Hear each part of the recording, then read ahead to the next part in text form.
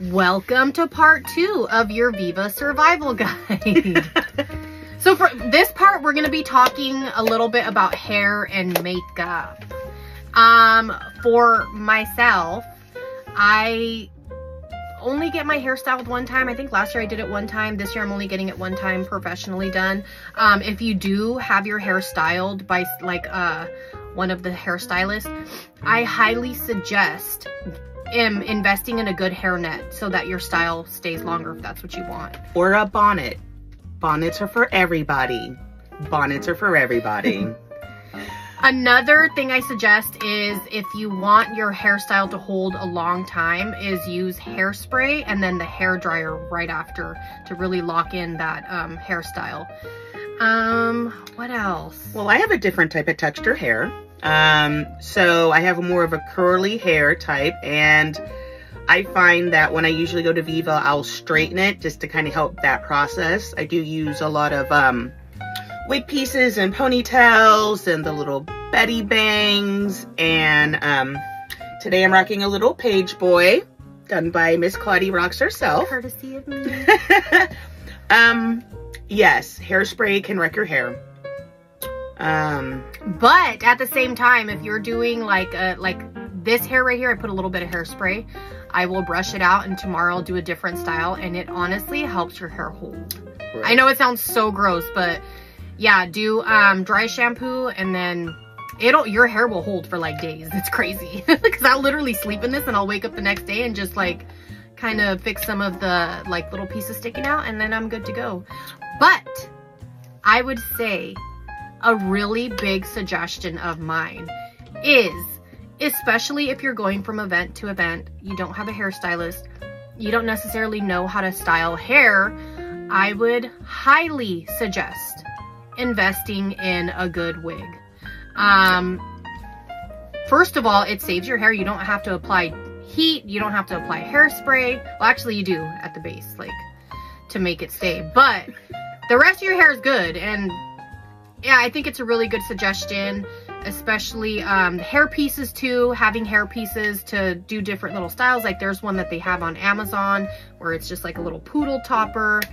But if you're in the market to invest in a good wig, I have a friend, I will link her below. She has an Instagram, it's Que Bonita by Araceli or Señorita Delita. Yes. I will link her Instagram. She does really, really beautiful wigs. And like I said, sometimes you get charged up to $200 for getting a hairstyle. And a wig is something you can use multiple times and they just end up staying beautiful. So that's one of my suggestions. Also, a wet set. I'm going to try my first wet set this year. Wet sets. That's a good one too. I love if you follow me on TikTok, I actually have a previous video where I showed how I did my wet set and the process of brushing it out. So check it out. And if you guys have any other suggestions or anything to add to what we're saying, be sure to either stitch or add a comment below.